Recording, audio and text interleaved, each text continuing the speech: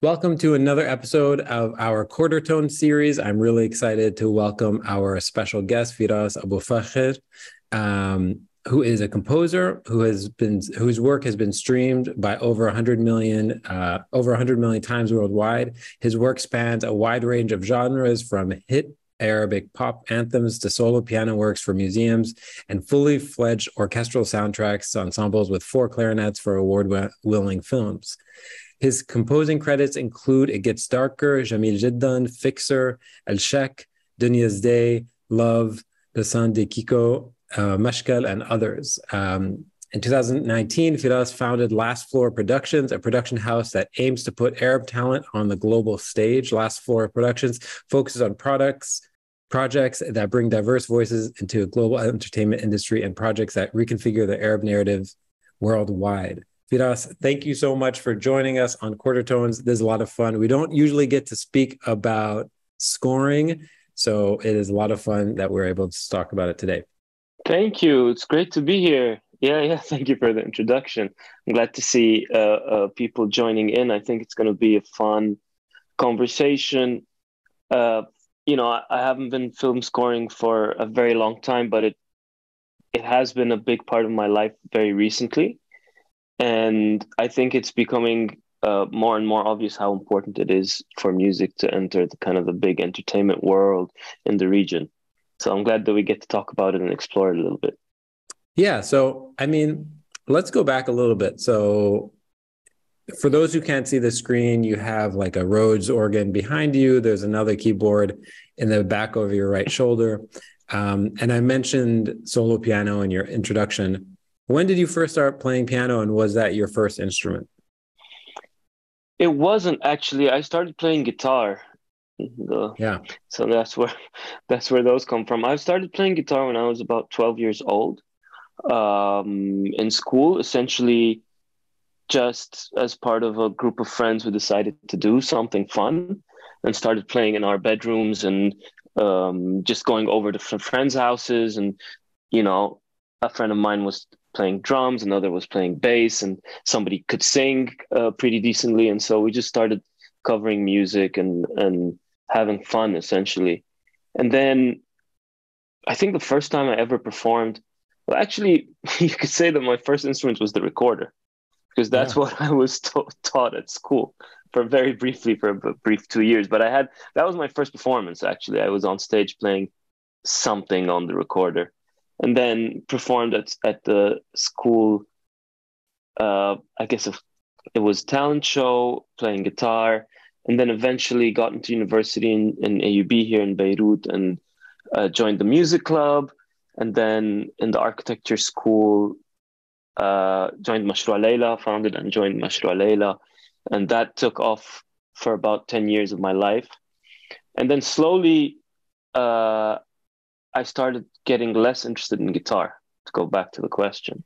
I started to get really bored with the guitar, actually. I'd been playing guitar for about maybe 7 or 8 years at that point, and I was feeling a bit stiff, and my reflexes were taking over almost all my creativity because of, when you play for something kind of an amateur way for so long, you develop habits.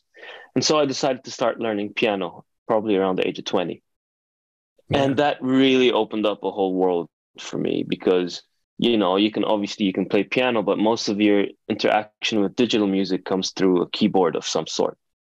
And that really took off. And I became very interested in learning synthesizers and learning piano and learning other instruments down the line eventually. And so, yeah, I guess it's been around 15 years. I'm almost 35 now. So 15 years of playing piano. Yeah. When you Yeah. um when you were a kid, what were your musical influences? I see a Paul McCartney bass up on the wall. What were Yeah, your musical that influences growing up? that came a bit later. Actually, at the first thing I remember, one of my earliest memories, I grew up in Abu Dhabi until I was about maybe 9 or 10 years old.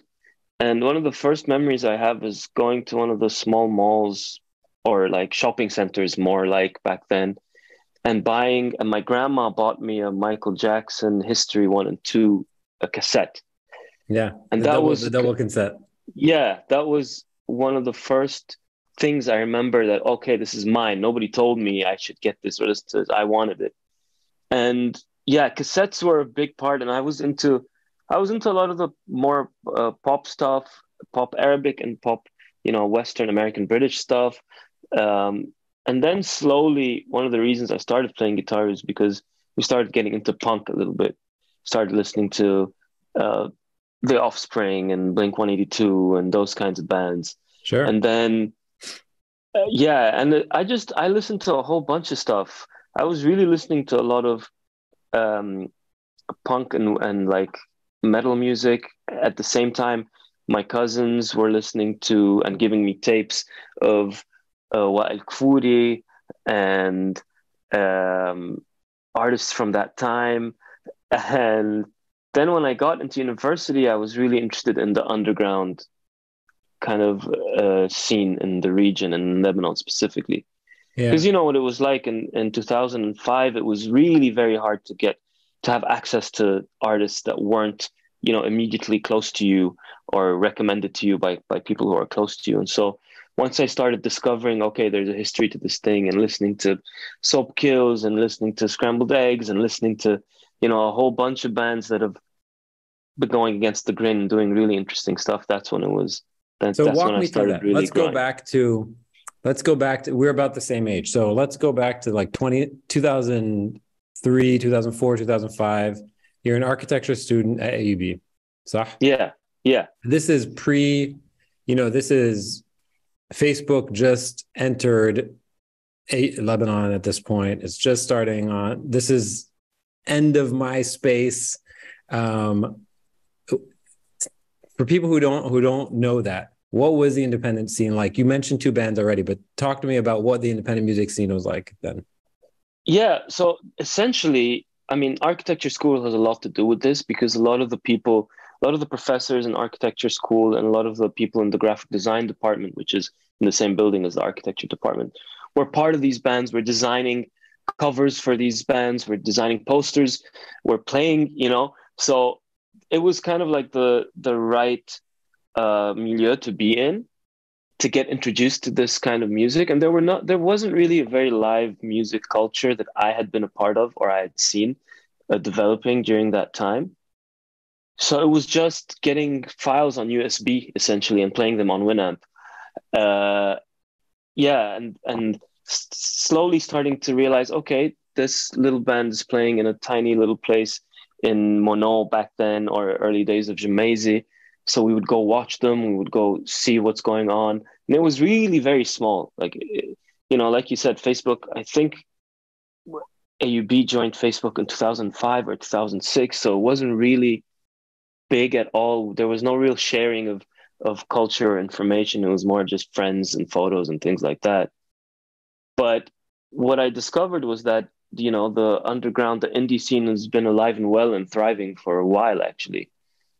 And yeah, very quickly after that, met a bunch of like-minded people who also wanted to do music in Arabic because that was a big thing for me at the time, which is I was kind of unsatisfied with the fact that most of my references, whether it's in music or in film or in architecture or whatever, were coming from abroad. When you're 19, when you're 20, you kind of start realizing, okay, this is I'm forming myself, I'm forming what informs my personality, who I am, and things like that. And I was unhappy about, I didn't want to just listen to the Beatles. I didn't just want to listen to whoever was on the charts and the global charts or the US charts or whatever. And so bunch of us said, okay, yeah, we want to try and do something in Arabic. Those were kind of like the three pillars of the first time we got into a jam room and started playing music, which is we want to do something in Arabic, want to do something original, not cover music, because that's all I had been doing up until that point. I'd never written an original piece of music. And that we wanted it to be in the same vein as our architecture education, kind of like a workshop with no real bounds or limits or goals. It was, yeah. And I never really thought anybody would listen to any of the music that I was making and we were making at the time, to be honest. Which is closer? Which of the two sentences is closer to the truth? Were you interested in were you frustrated that there was no good music in Arabic? Or were frustrated that there was no good Arabic music? Um, I don't know. I think I was frustrated that there was no good Arabic music, or if that makes sense. I don't know in which lens you're framing each. But to me, it was the idea that I was not, I don't relate to anything being said in the songs. That's a Yeah. big one for me. Obviously, there's been a history of really good and really rich music from the Arab world. Um, and even that, if whether it's Arabic music or it's already been influenced by other music from France or from the Far East or whatever, that's not the point. The point was like the music that was hitting me in the face essentially just slid off and left no imprint. And I had to make a lot of effort to kind of search for those influences and those people that had already been down that path before. And they were not recent, to be honest. The bands that I was listening to had been around for a few years, but the impact was, before the YouTube days and before the streaming days, impact was small. Touring was difficult. Um, so yeah, that was a big one. The self-education about, okay, it exists. Which parts do I like about it, and what don't I like about it, and where do I want to kind of try and fit in? All of this is subconscious.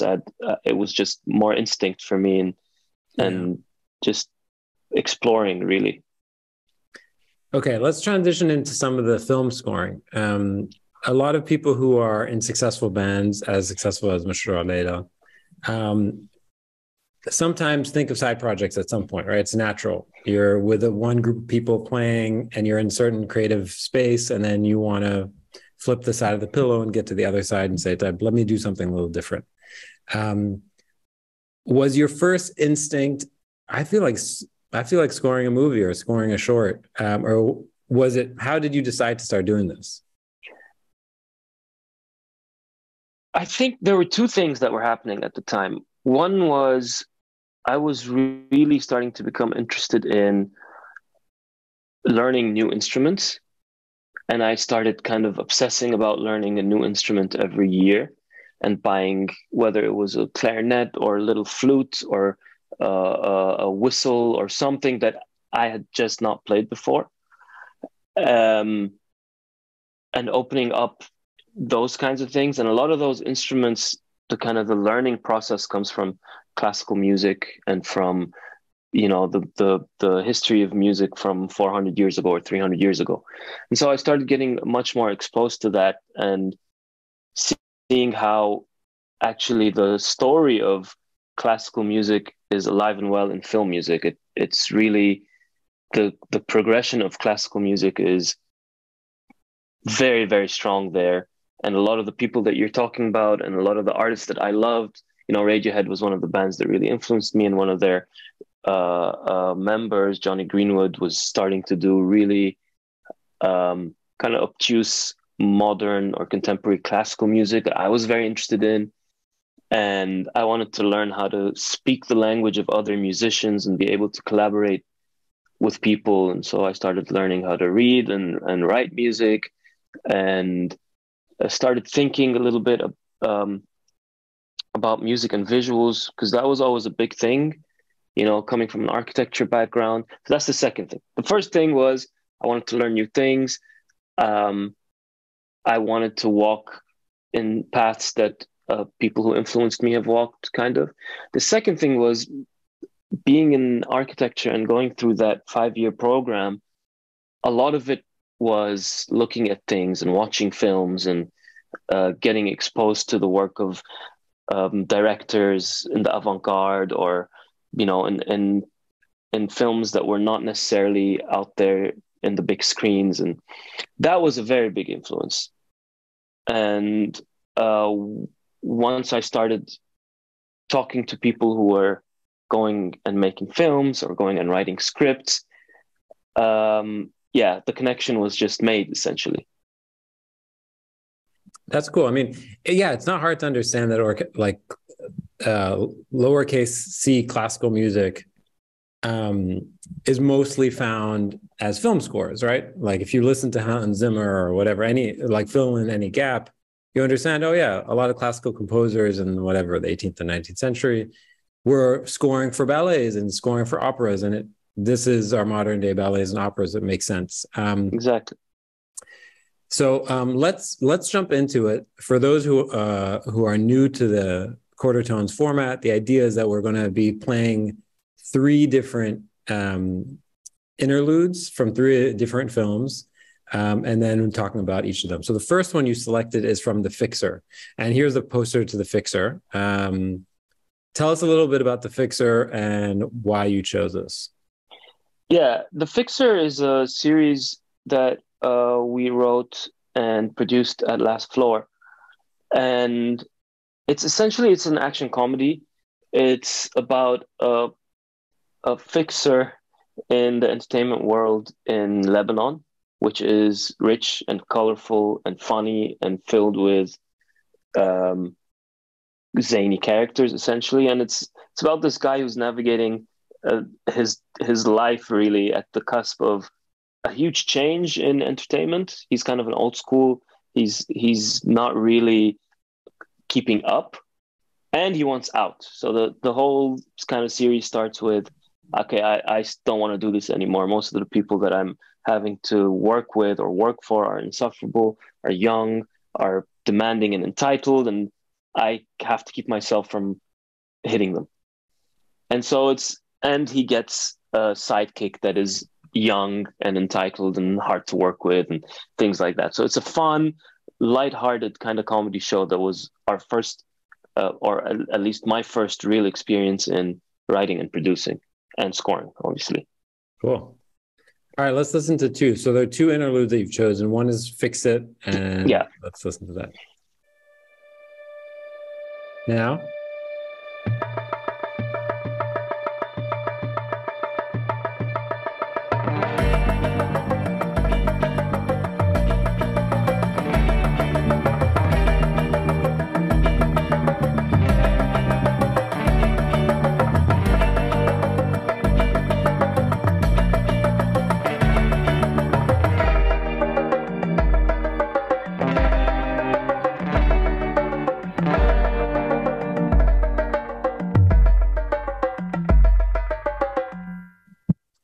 It's so interesting. So,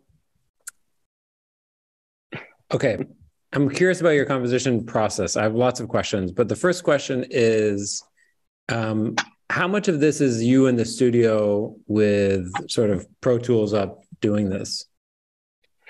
Half of it, basically. Yeah. Half of it is, so one of the big things about Fixer was we were producing and in post-production completely during COVID. So there were a lot of limitations. Also, it was a small show, so there were a lot of budget restraints for how big and how expansive the score could be. But at the same time, it was kind of a big, sprawling story. And one of the things from early on that I knew was that Tony, who's the fixer in the series, that his influences are Clint Eastwood and James Dean, and those are the guys that he thinks are who he wants to be or who he thinks of himself as. You mean the character? Yes, the characters that Clint Eastwood plays, the good, the bad, and the ugly, Fistful of Dollars, whatever, and those kinds of anti-heroes are the people are the kind of people he sees himself as. And so one of the first things, yeah, exactly, yeah. And one of the things that I really wanted was, to flip this idea of a spaghetti western on its head and do something that was closer to home.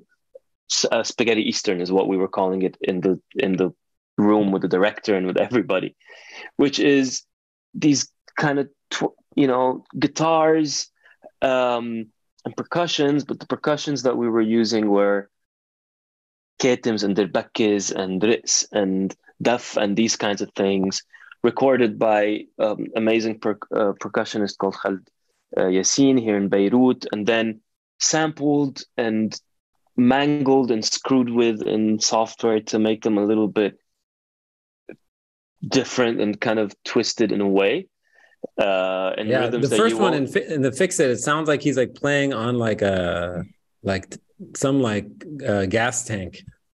Yeah, because uh, what we did was basically we spent about 2 or 3 days in the studio just trying the weirdest sounds.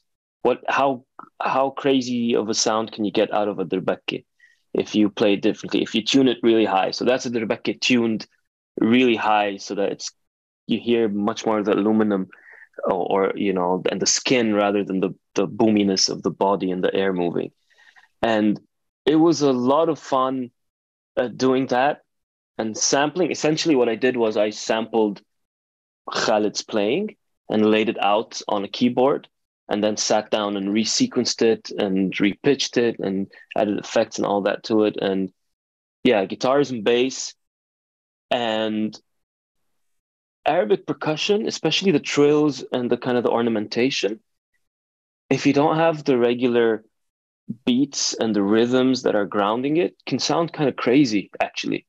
It sounds Yeah. really, there's a spiral effect to it, and there's a lot of technique to it without it being overwhelming in a way. And I loved that whole part of it. And it gave the show a very Lebanese regional stamp, and those kinds of Western guitars with a very brutal sound gave it that weird spaghetti Eastern vibe that we really It's liked. funny because you kind of landed you did it backwards, but you kind of landed at Dick Dale sound.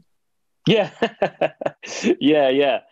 I wasn't really thinking of those kinds of surf slash Balkan feeling like Misirlu or those kinds of things. Yeah. Omar Khurshid has always been kind of an influence. For those who don't know, he's a guitar player who was a part of the Takht and a part of the groups that kind of revolutionized Tarab music with Abdul Halim, and he's done some amazing solo work that I listen to regularly.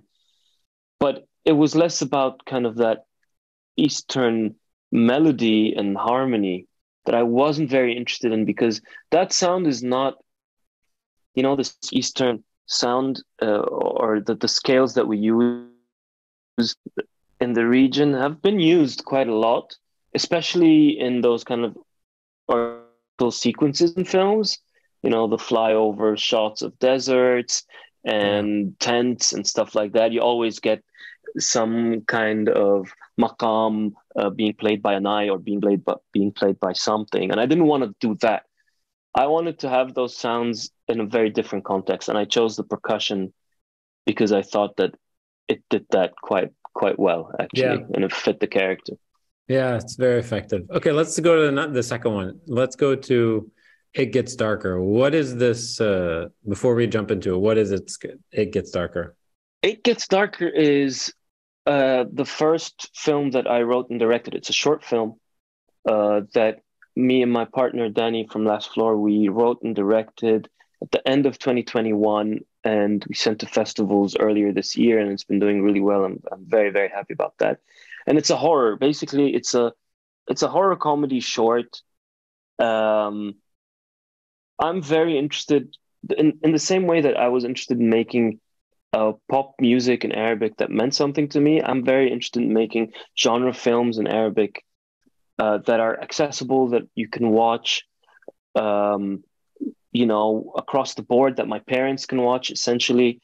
That, yeah, I was really interested in that because I think we have a good history of auteur cinema. I think that exists and has existed for many, many years in the region, and the work that these directors do is incredible. But that's not what I wanted to do. I wanted to do something that is a lot more uh, accessible in a way, and a lot simpler, but still, genre is a perfect vehicle for that. Exploring Yeah. anxieties while still delivering some kind of entertaining experience. You know what I mean? Yeah, it's interesting. It's like you're like taking the Tarantino approach, I guess a little bit, yes, with right? less. I mean, more less risky than Tarantino. I would say even more. No, but like Um, using genre as a vehicle, right? yeah, Using genre as a vehicle through which to filter your own your own locality, right? So you're saying, all right, Deb, what if we made a Korean horror picture that was based in Beirut or whatever, right? Like, Yeah, what does that even exactly. look like? What Exactly. if we made And a Western that was based in here, right? yeah, and the idea is that the tropes are really not location specific. So the Yeah. tropes of horror and the tropes of action or comedy or thrillers are really quite broad and fit quite organically into a lot of the things that we're going through here.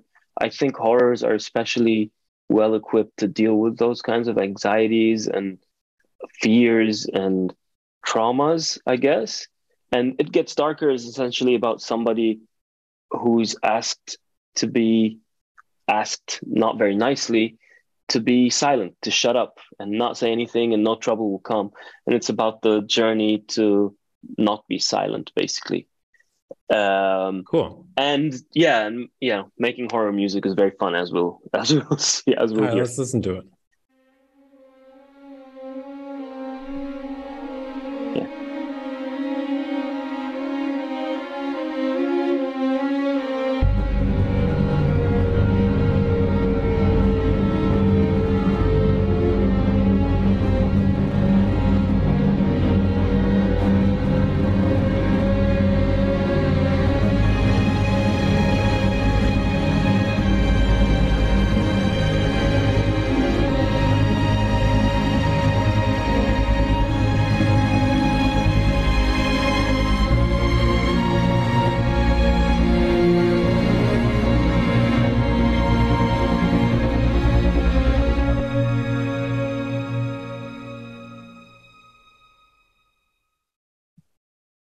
Nice. Okay, let's keep on going.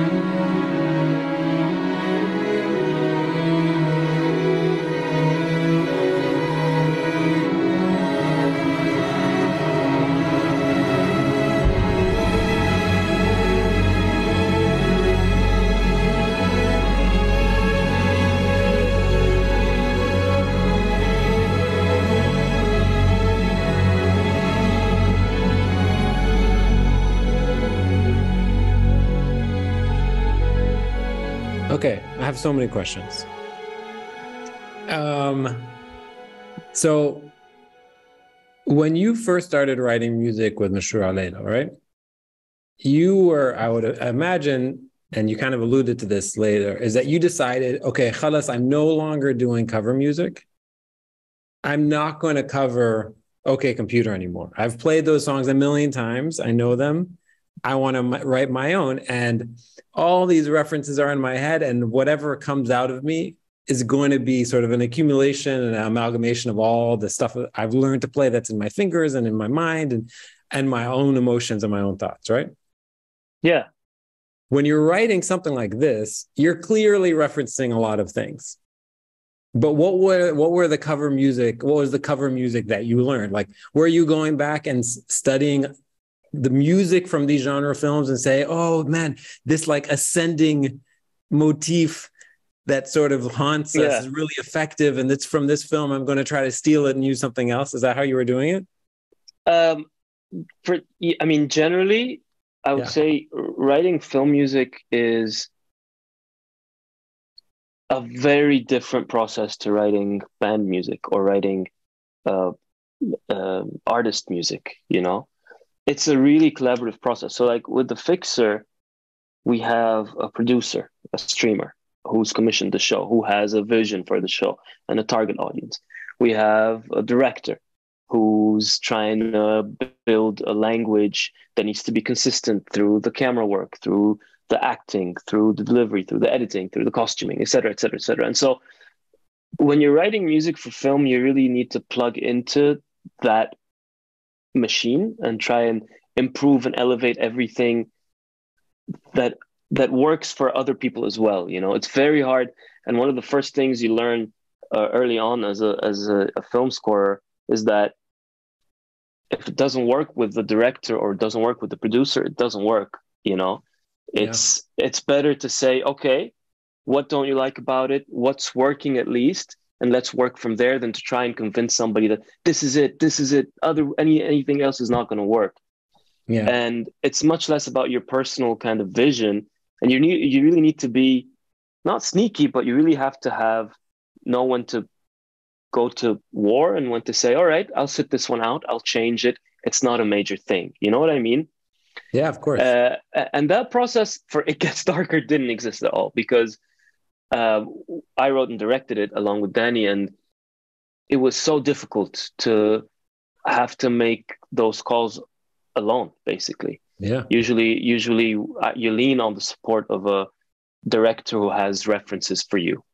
And a lot of films get scored with temp music. And for this one, I asked our editor, Mark Eid, who did the editing of the film, to use his own temp music. I was like, I'm not going to give you any references. I don't want to become pigeonholed into something that I love that might not work for the film because I'm wearing too many hats and stuff like that. And he scored the film with something completely different. And it worked. It worked quite well, but it was electronic. It was something that I hadn't imagined for the film. And so I really went to the drawing board and said, okay, what do I know? And what do I want to try? You know, the interests technically, sonically, all the interests are kind of hitting each other. But the one thing that I knew for It Gets Darker is that I wanted to do a classic genre horror score in the vein of John Carpenter, in the vein of those really formative early works of horror, like Halloween and stuff like that. And so those were my influences, and trying to keep them contemporary and trying to keep them true to the film itself and to the script itself. And one of the things was that Lara, Nadia Sherbil right there, did an amazing job. She has no support in the entire film. You know, nobody's really supporting her. She has a strained relationship with her father. Her friends, who she thinks are her friends, are the ones who are entrapping her, actually. And so this idea of no meter or no clear motif, just a motif that's kind of descending and repeating and spiraling down, was one of the first things that I knew I wanted to do. Yeah. And that kind of became the formative, generative little piece of music that informed the entire score. And so Paradiso is actually the last piece of music on the film, and It Gets Darker is the first. And by the end, there's this huge cathartic moment of triumph for our main character. And so I wanted everything to be larger than life. We were shooting at the edge on the border of Lebanon and Syria in a town called Al, which is a beautiful kind of arid landscape with these with this guy who had built 12 hunting cabins essentially in the 4 hours away from Beirut. And that's where we filmed for 3 days and slept for 3 days. And those kinds of big landscapes, tumbling hills, and descending into danger is what I was thinking about, really.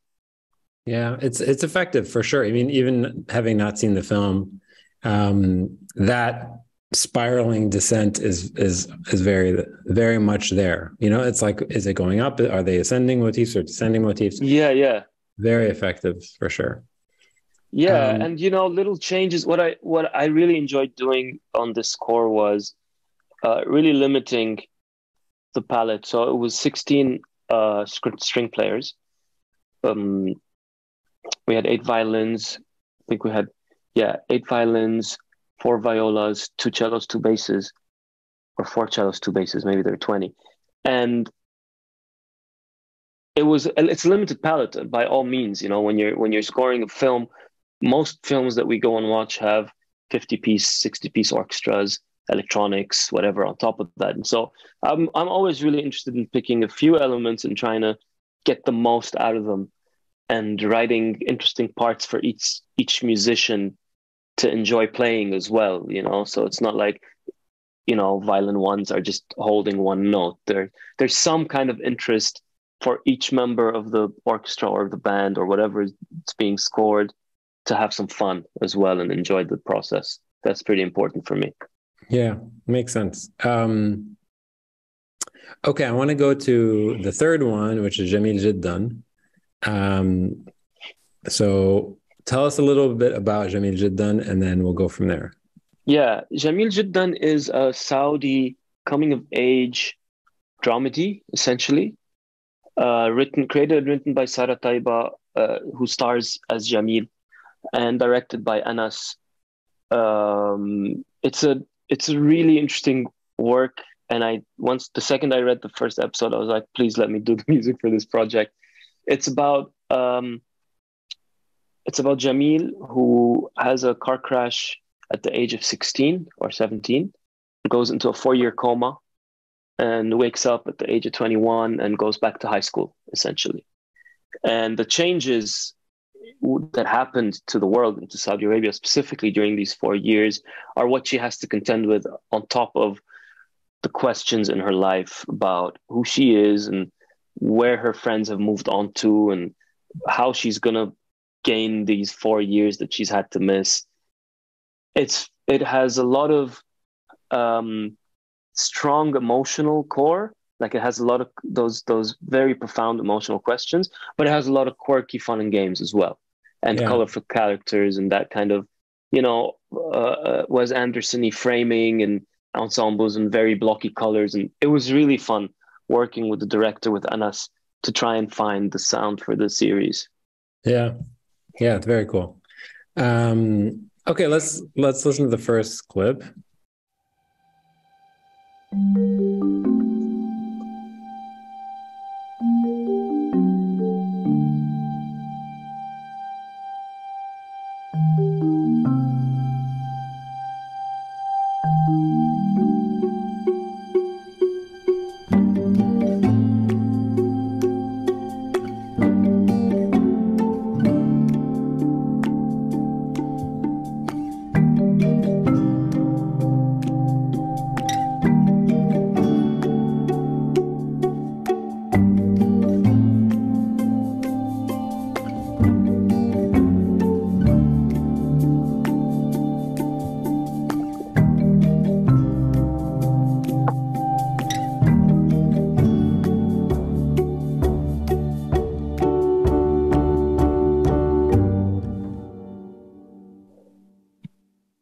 Cool.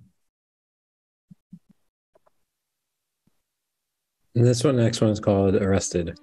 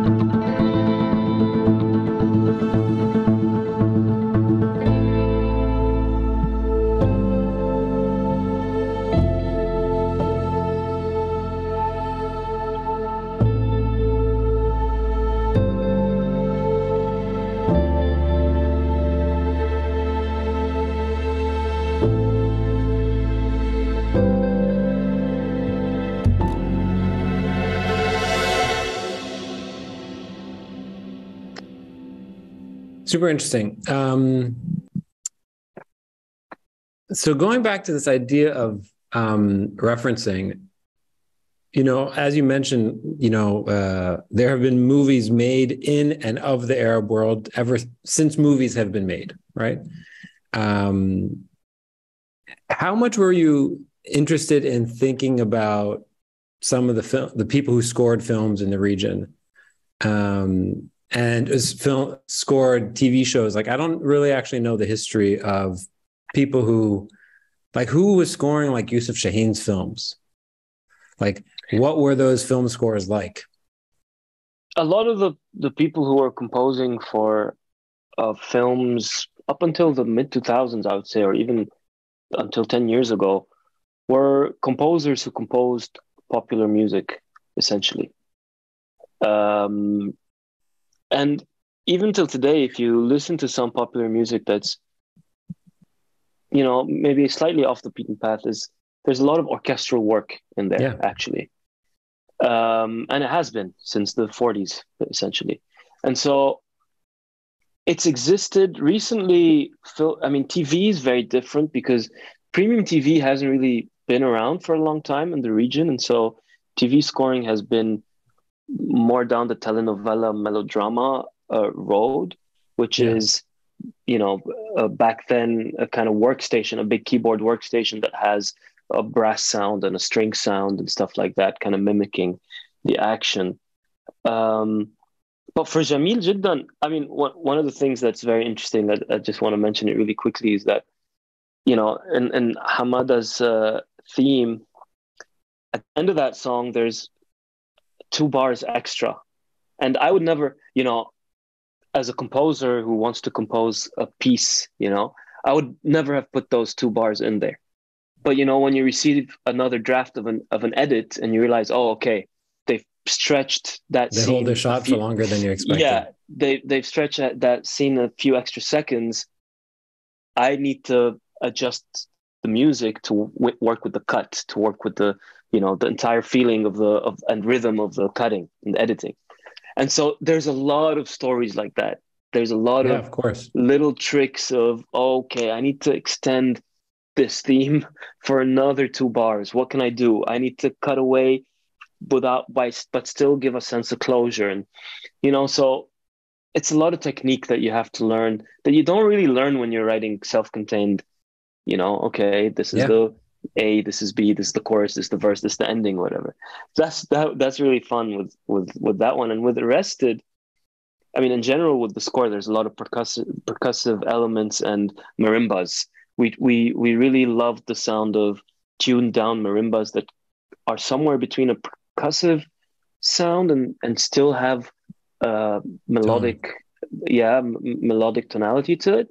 So there's a lot of tuned down marimbas everywhere. And at the end of the track of Arrested, we go into Jamil's theme, which is I was going to ask you about this very sharp modulation into major.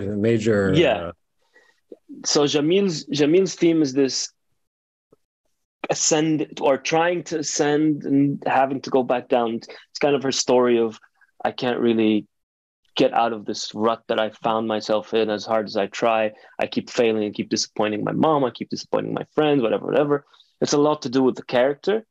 But sometimes, and specifically in this scene, we're going from a car chase, an arrest and a car chase, to an internal character moment in the middle of everything, where everything kind of fades out and the action sounds and the sound effects fade out, and all you're left with is this internal moment with voiceover.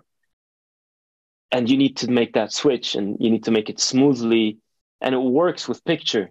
That's always something weird, people, it's very hard to listen to a film score without the film. And a lot of what you actually end up hearing on OSTs are reworks of the film score to work as a self-contained piece, because there are 10, 15 seconds of silence here because of an edit. There are, a repeating figure that you don't want to repeat if you had the choice. So it's very interesting to hear, that raw thing without the image.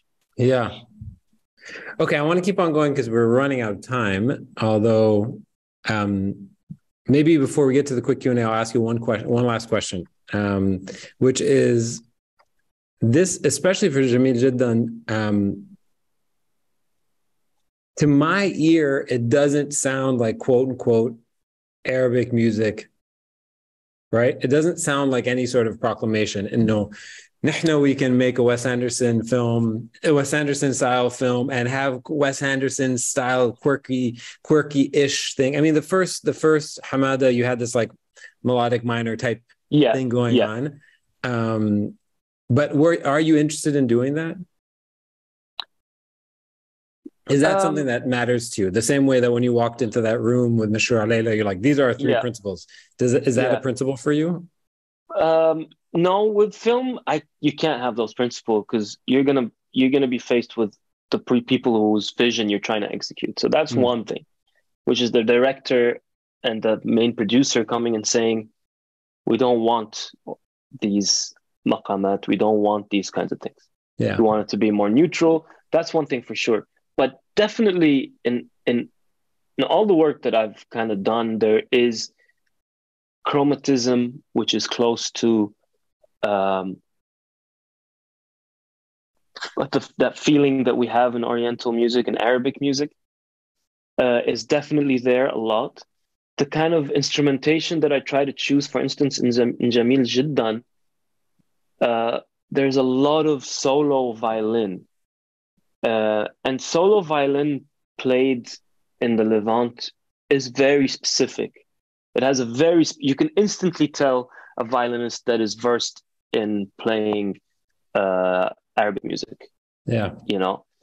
And so that was something specific to the Jamil Jiddan score that I wanted to bring in. Cool. It's little things like that. And, it really changes from project to project. For Love, for instance, just because it's right there, it's a dance film. It's a dance short. So it's wall-to-wall music. There's absolutely no dialogue in the entire thing. And the brief was, and the vision of the entire short was, it's a ballet. This is what it is. It's a relationship played out in 5 acts of ballet. And so those were the references. And it's kind of a big pleasure to be able to have that freedom in film music that you don't have a lot as a artist, quote unquote, as an artist who has to have a brand, who has to have an image, who has to have a style. With film music, you can really delve deep into something that you've never before and start to break it apart and say, what makes this uniquely this? What makes, I don't know, a John Williams score uniquely John Williams, or this score uniquely that, and where do their references come from? Because nobody created something completely from new. And so, going back to the 20s and 30s and 40s, where a lot of European composers were going to the US and the only work they could find was scoring films. And so they brought that operatic Germanic tradition by Wagner, and those goes on from there. So there's a very interesting history that ties in with the Arab world a lot, especially in the work of Abd al-Halim with the French chanson and things like that people don't realize, and with the Rahbanis, obviously, that huge classical 17th century influences that's in the works of Fairuz and in the works of the Rahbani plays and the musicals. Amazing. Okay, let's do the quick Q&A, and then we have a question in the chat as well. So very quickly, what are you reading or watching these days? I'm reading a 2018 or 2020 book by Stephen King called Billy Summers, which is a really easy read and very interesting kind of crime novel about a hired killer who discovers he has a passion for writing. He loves writing. Nice. And so it's a very interesting, very fun book. That's what I'm reading right now. I'm watching a bunch of things. One of the things that I really loved recently was a series called The Bear. It's an FX original that is basically about a Michelin level chef having to go back home to take over his brother's sandwich shop in Chicago. And it's one of the best written shows I've seen in the past 5 years, maybe. It's so good. I highly recommend it. Cool. I've also been trying to go to the movies. Over the past 4 or 5 months, we've had a lot of Lebanese films being screened in theaters, which since Sofil shut down a couple years back, it's been very tough to kind of go and watch these films. So I've been going to see Elie Dager and Munya's films and all the good stuff. So Yeah. that's where I am. Yeah, I'm definitely always watching stuff. I'd like to be reading more, honestly. I'd Cool. like to be doing a better job of reading. Yeah. Who would you love to shadow for a day, past or present?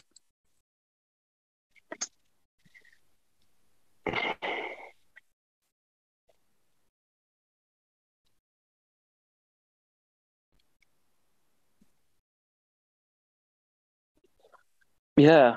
Um,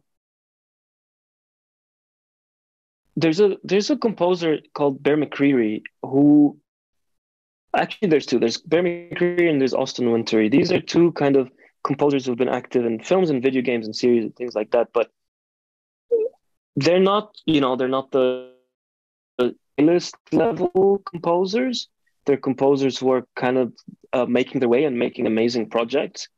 And they have to have other stuff on the side and need to do this and that. And I think their progression, I think I really like to see the story as it goes, as it unfolds. I don't really like seeing the rags to riches story a lot.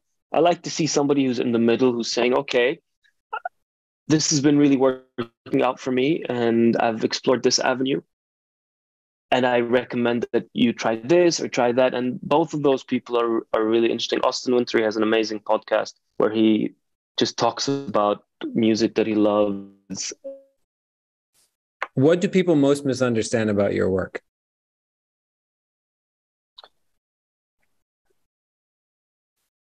I think one of the biggest misunderstandings about writing and about composing is that it's this solo romantic kind of thing, you know, where you have to be really in touch with a profound feeling and a profound moment, and work can only come from there, which in some cases is true. You really need that. You really need that spark sometimes, but more often than not, there's a lot of other things happening in life, and you have to still find that moment to draw inspiration and come up with something. And there are methods and practice. For me, it's really more practice and being ready for that moment. And the more you practice and the more you're ready, you realize that that's when you're actually most inspired. Because Amazing. yeah. Okay, so I'm going to do two questions from the chat. The first is Dalia's. I'm going to take one of Dalia's questions, which is, where can we find your work? How can we listen to Where this stuff? some of the stuff's on Spotify, some of the stuff I can't release. So that's something with film music that, unfortunately, because the region is still kind of developing, um, you don't own a lot of the music that you make. And there are buyout deals, and it happens all over the world, and it's been happening for ages. And composers have been complaining about it for ages. But I don't own a lot of the music that I write, and so it's very hard to. Sometimes I don't have the go ahead to post it somewhere, and watching the series or the film is the best way to access it. Cool. The other one is from Abdulaziz, which is, what is the best source for music for every genre of films that you've seen? Um, there's a lot, honestly. I think for me, John Carpenter for horror scores has been amazing. Marco Beltrami, who did the scores for the Scream series, I love the Scream films, and I think they're extremely underrated works. I love he kind of redefined that horror aesthetic. The work of Jordan Peele and his composer, Abel, I can't remember his last name, they're really, really good films and really, really good scores for horror. For sci-fi, Jerry Goldsmith is one of those composers that has done incredibly diverse and weird music. So he's done the Star Trek theme, which was amazing, and he's done the Predator film. He's done really good stuff. I don't really know. Honestly, Johnny Greenwood is always a big influence on me. Classical composers like Bach and Mozart and Beethoven and Brahms, especially, just, I know it sounds generic, but there's a lot to study in that music in a way, especially as a beginner. I consider myself a beginner kind of film scorer, so there's a lot to study in there. Yeah. Yeah. Beethoven, Mozart, and Brahms, famous for a reason. Yeah, I guess, yeah, And simple enough. The thing is, with a lot of film scoring, there are two websites. One is Omni Music Publishing, that has been able to publish scores, like big, thick compendiums of scores, like the Matrix score, like the Star Trek score, like the work of the North by Northwest and the Hitchcock scores, Henry Mancini, like the big film composers from the day. You don't really find much of that. It's really rare to find sheet music and to be able to study film scores, and they're very complex. Film scores are some of the most complex formally pieces of music that I've ever had to kind of dissect. And because of all those things that we were talking about, extending a cut here, having to cut back here, changing timing to fit the edit, it's things that really don't translate well onto the page and are not very well documented. So I end up studying the classicals, the canon, the best ofs. Very cool. Firas, thank you so much for doing this. Afikra in general is about pushing the boundaries of what we think the Arab world was, what it is, and what it might be. And Quartertones is about doing that for music. And this conversation is a fantastic example of how we're trying to broaden our own understanding of what music from the Arab world sounds like. So thanks for helping with that. Thank you. Thank you so much. It was a pleasure talking. Thank you to everybody who showed up. And, we'll be in touch. We'll talk soon. Yeah.